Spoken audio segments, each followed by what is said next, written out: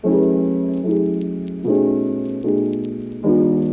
there, welcome back to my channel. My name is Vero, and in today's video I'm going to be setting up my travel journal for my 3-month-long trip to Mauritius. Alrighty, let's get started. Now the journal I'm using for my travel journal is just my bullet journal from this last quarter of the year. I had extra pages and I wanted to use them, so I figured I would be bringing this journal with me, so why not use it as a travel journal. I am going to be recreating somebody else's theme. It's the video linked in the card, and it's basically using the stamps in your passport as decorative elements on your page. These are my passports. This one's an old one, and I'm going to just copy them onto my page. I'm going to use the same technique that this creator used, and first of all I'm going to trace out the stamps just so that I have the right dimensions for them, and then I'm going to cut them out so that I can properly use them. I'm going to use a white pencil to kind of like color the back and then trace it on the front, and then it'll have a white mark on my page. Now you'll see that I already have some shapes on my journal because I was just kind of doodling this around, but I'm going to redo all of these because they're not all the right shape, even if most of them are, and then I'm just going to redo them. I have my passport on the side at all times just so that I can recreate the stamp to its,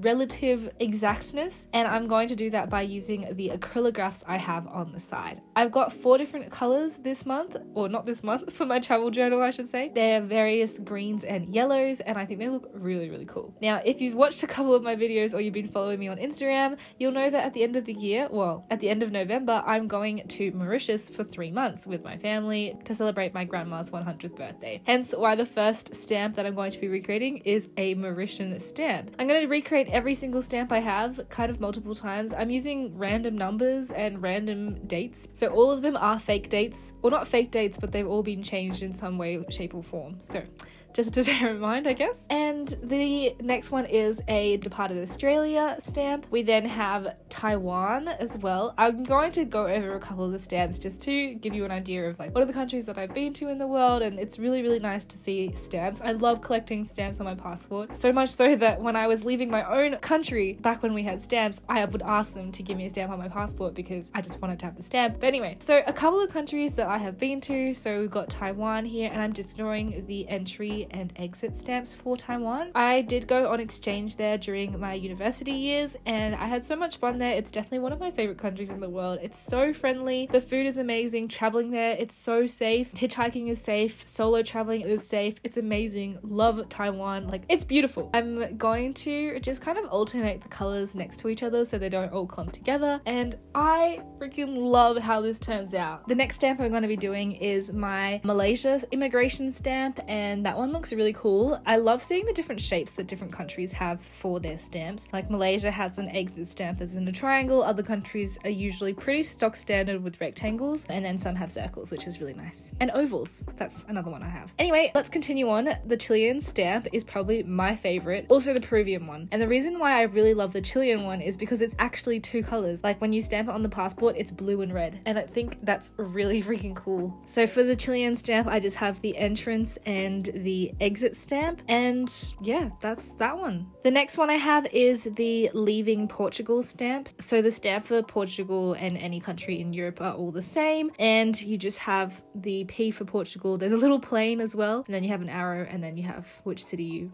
left. You'll also see the Peruvian one. Peru has like their official country logo. It's so cool, and I love that stamp a lot. Next up, I'm just going to write Mauritius and travel journal because this is a Mauritius travel journal. I wanted to keep it pretty easy because I'm putting a lot of effort into the stamps, and also copying that same idea from this other creator who did stamps and also kept it a very minimal font, which I thought was a very nice idea. Next up, I'm going to do calendars into the journal, and I'm going to have 4 months, so November to February. I started with a yellow calendar, but I ended up not liking it, so I'm just going to go over it with a white pen, and then I'm going to have my decorative stamps in the colors that I want. So each of the calendars are actually going to be white. I'm just going to quickly show you what it looks like to do these stamps yet again. Some of these are sped up, some of them aren't, and here are just some more countries that I've visited, or not visited, but like entered to get somewhere else. For example, this one is the Finnish stamp, so I entered through Helsinki. This was to get to France for a uni semester, and I just happened to have a flight that would enter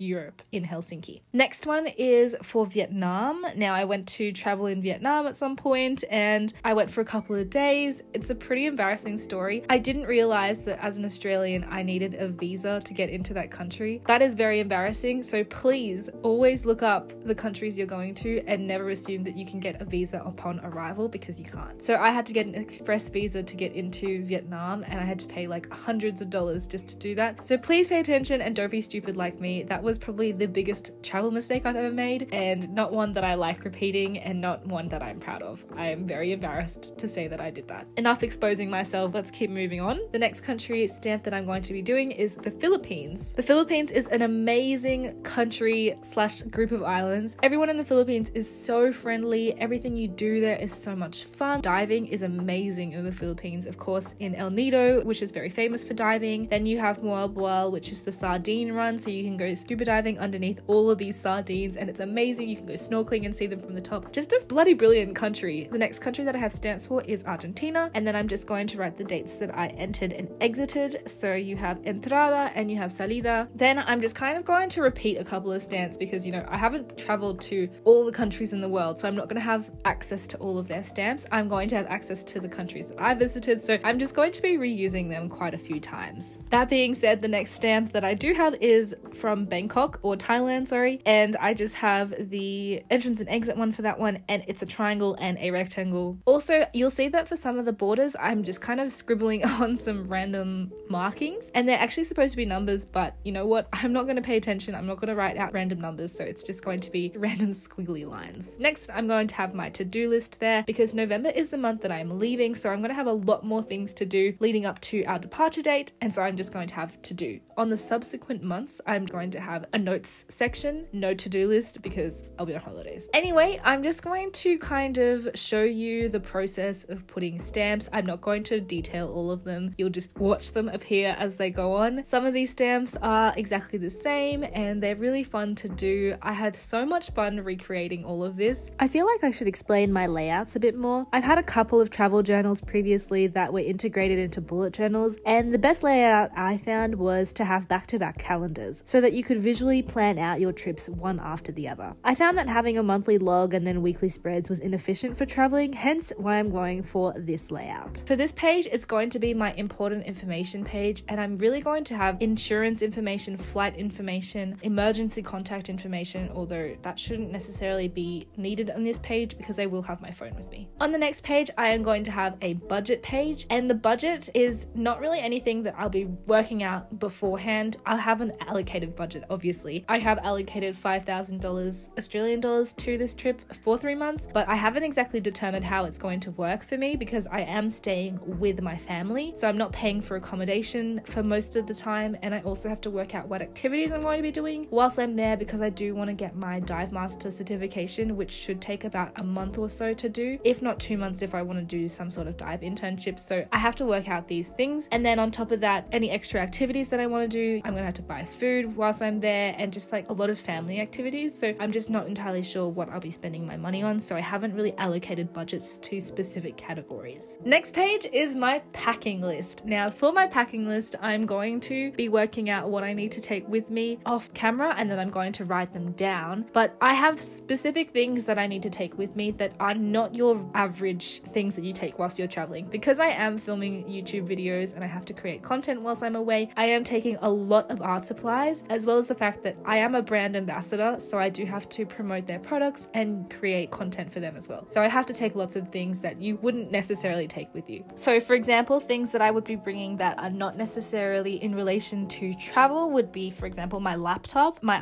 iPad. Those two things, if I was traveling seriously, I would either bring one or the other, not both. And also because I have a very capable phone, I would actually maybe not even think about bringing my laptop or my iPad if I was traveling for less time or if I was actually traveling without filming. The other thing would be my SSD card and my external memory. I wouldn't bring those with me on a normal travel occasion, but because I'm filming, I have to bring them. Same goes for the USB hub. Then we have bags. So the bags that I'm bringing are my bum bag, which is generally the bag that I use whilst I'm traveling. So like on the airplane, it's just a small little bag that kind of goes cross shoulder. It's secure on my person. I'm not going to lose it. It's hard to steal because I wear a jacket over the top. I'm also going to have a backpack. So this is also cabin luggage, suitcase obviously. And something that I haven't been bringing, but that's something that I've been missing out on, is a waterproof bag. Next up, we have all of my art stuff, and I have the goal that whilst I'm overseas for 3 months, I want to paint for fun, and I want to paint little artworks in a watercolor journal. So I'm bringing a watercolor journal and some watercolor with me, and I'm going to try and paint. I will do a flip through of that one if I actually fill it out, which I hope I will, otherwise it's a waste of space. Next, we have my accessories, so everything from like hair ties to clips to earrings to sunglasses to perfume. Then we have makeup, so just a few things that I use for my videos. Actually, I wouldn't really bring makeup with me traveling. Only thing I would bring is probably just like a small eyeshadow palette and eyeliner, and then maybe one lipstick. The other thing that I would like to mention is that because I will be having kind of like a home base whilst I'm there, I do have the option to leave things in one area, come back to them, so that's another reason why I have more things to bring. Next up is other things. So I have goggles and my swim cap because I swim every day and I need to be able to swim, and then things for scuba diving as well. I'm not going to fill out my clothing packing list because I think that one's really difficult to judge, and I generally kind of just decide a day before I leave what I'm bringing with me. I already have a general idea of what I'm bringing, and because it's a tropical island, I am bringing majoritarily summer clothing or, you know, light clothing, so that's going to be easier to pack later on. Let's now move on to the next page, and the next page that I'm going to be doing is my things to do in Mauritius page. Now, first of all, I am going to be drawing my little stamps, of course, and I'm going to be tracing out the map of Mauritius. Now, I like to do this for most of the countries that I visit, or if it's not a country but a region, I will do the whole region, and usually I will color code it and then color it out as I visited each of the areas. However, Mauritius is an island and it is very small, so I feel like that's not going to be a good idea. So I'm just going to have the map, and I'm going to put on my map the things that I end up visiting or the places that I end up seeing. There are 2 cities that I'm just going to mark out first, and those are Port-Louis and Vacois, and Port-Louis is the capital of Mauritius, and Vacois is where most of my family is and probably where I will be staying or spending the majority of my time in, so just to have it on the map. Also, to do this, by the way, how I got this map onto the page is I traced it off of my computer. Now, I would not recommend doing this on your computer screen because your computer screen is fragile and you don't want to be using any sharp objects to trace things out. However, I used a very light hand, I want to say. Like, it's not something that I would recommend. However, I do it a lot, so, you know, take what you will from that information. Next up, I'm going to just write the things to do. Now, I just kind of went onto TripAdvisor for this one and just wrote things to do in Mauritius. So if you are planning any trips anywhere and you just kind of want to do something like that, I would recommend just going to TripAdvisor and write things to do. Now, I am kind of a type A personality when it comes to planning, but that was me previously. More recently, I have allowed myself to kind of let go of the planning process and be more spontaneous. And I think that having a solid plan, like knowing what you actually want to see, but then kind of letting yourself explore other things if they pop up, is a really great way to explore a country, because then you see everything that you want to see, but you also give yourself the option to see things that you wouldn't have thought about. I don't know if I explained myself very well, but basically just not planning out my trip minute to minute, which is something that I used to do. Anyway, so a couple of the things that I want to do in Mauritius, or that I've read about very briefly, are as follows. So we have the Black River Gorges, mountains of Chamarel plus the waterfalls, Le Morne Brabant, Grand Bassin, Le Pouce, Chamarel, the 7-colored Earth Geopark, Troubiche, Les Sept Cascades. Cascade means waterfall in French. Now, a fun fact is that I speak French. I don't know if I've ever mentioned that in one of my videos, but I do speak French. Yeah, anyway, that was a side note. It's not that important. I am curious though. I would like to do a bullet journal setup in French one day, but I'm not sure if anyone would actually be interested in watching that. So let me know down in the comments again if that would be something that you would find entertaining at all. So I'm very happy to be doing this video because I do want to kind of show people a little bit about my personal background and where I'm from, or not where I'm from, but where my family is from. And it's nice to be able to educate others on a topic that feels a little bit more unique and definitely more personal, because Mauritius is where my family is from. Now, just a little bit of a geographical and history lesson. Mauritius is a tiny tropical island off the southeast coast of the African continent, east of Madagascar. The country is about the size of Rhode Island in the United States, according to my very accurate source, Wikipedia. Only 3% of the Mauritian population is of Chinese ethnicity, so most Chinese Mauritians abroad know other family names by last name. I'm kind of speaking out of my personal experience on that one. Mauritius is an ex-French colony, which explains why Mauritians speak Creole. And Creole is would you say a French dialect? It has similarities to the French language, but it is rooted from the 17th and 18th century French, meaning that modern French won't necessarily help you understand Creole. I also decided to write the country Mauritius down the bottom. Now this is not for me personally, but it's rather for my Instagram, because I do intend on taking a picture of this page and posting it to Instagram, and I feel like people may ask what country I have traced out and they won't necessarily know that it's Mauritius. So I'm just going to write Mauritius there so that people know what it is and I don't have to explain it to anybody. I actually did a poll on my Instagram stories the other day and I wanted to know if people actually knew where Mauritius was. Not a lot of people knew where it was or even knew that it was a place that existed on planet Earth. The next page that I'm going to be doing now is my stories page. Now this is actually kind of like a travel journal where you enter in the dates and the things that you did. I leave it blank and I've got about several different pages where I can fill the pages up with stories, and the reason I have this much space and the reason why I write stories is because I don't want to write every single day. I would rather write about something that's happened or something that's exciting that's happened. I also like to write about people that I've met, for example, people who have touched me whilst I'm traveling, who are very special people that I meet that I probably won't meet ever again, but that have had an impact in my life. So I want to have a space in this travel journal to write about these encounters and these things that I do. Another thing that I want to write about in terms of stories is things that are really, really spontaneous and things that I did not plan. So for example, in Portugal, I went traveling to the Azores Islands for a month or so, and I did a lot of hitchhiking, which is not exactly something that I would be comfortable doing anywhere else in the world except for Taiwan. And hitchhiking was so interesting and I have so many beautiful stories from when I was hitchhiking. So that's why I want to have this space to look back on in the future. In this stories section as well, I will be sticking in ticket stubs, any nice places that I visit, little maps, little brochures, photos, etc. And it will just kind of become this kind of scrapbook collection at the back of the journal. And I think it's really nice to be able to record all of these details, and it's even cooler to be able to do it on black paper, because typically you would do something like this on white paper. So I am really interested to see how this spread actually turns out, and I invite you to come and watch my travel journal flip through when I've completed it. I think I will post that around March sometime next year, because that's when I'll be back from Mauritius and when I will have completed this journal about Mauritius.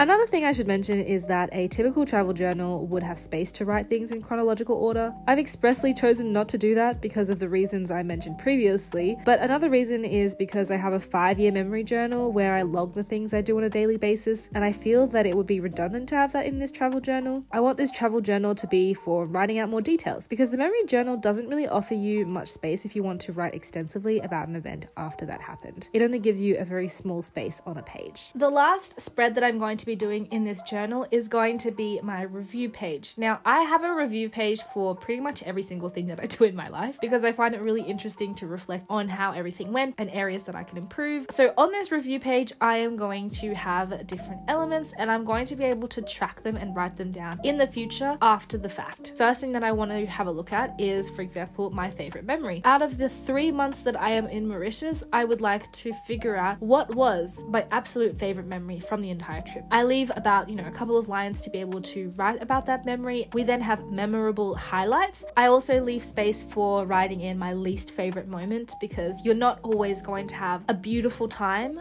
100% of the time. There's always going to be something that makes you uncomfortable, that makes you sad, and I just want to be able to know what it is and, what happened. Next part is I want to have a budget estimated, so that one's obviously $5,000, and I want to have a budget spent, so that's to know how much I overspent or how much I underspent, so if I budgeted my trip really well or if I didn't budget it well at all. I think this is definitely going to be a very interesting one. So again, if you want to see how I filled all of this out, I will detail that in a video when I'm back from my trip, so in a couple of months time. The next part that I want to write down is what I learned about myself. myself. Now this is not a lot of space to write this down, but I have other sections on the next pages. But what I learned about myself, so you know, am I impatient? Am I selfish? Am I caring? What kind of person am I when I'm traveling? I find that it varies from country to country, which is interesting. I also want to write how I changed. So at the beginning of the trip, you know, I'm going to be a specific kind of way. And I also just want to be able to, you know, figure out how I changed over the trip. Like, do I become more selfless? Am I more relaxed after it? Am I more stressed? Was this a good trip where I grew positively, or did I go backwards in terms of mentality or